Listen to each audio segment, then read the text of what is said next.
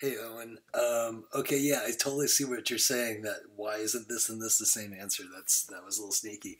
So the reason is right here. You got it totally right. The amount of remaining in the pool is decreasing at a rate of 2 gallons per minute.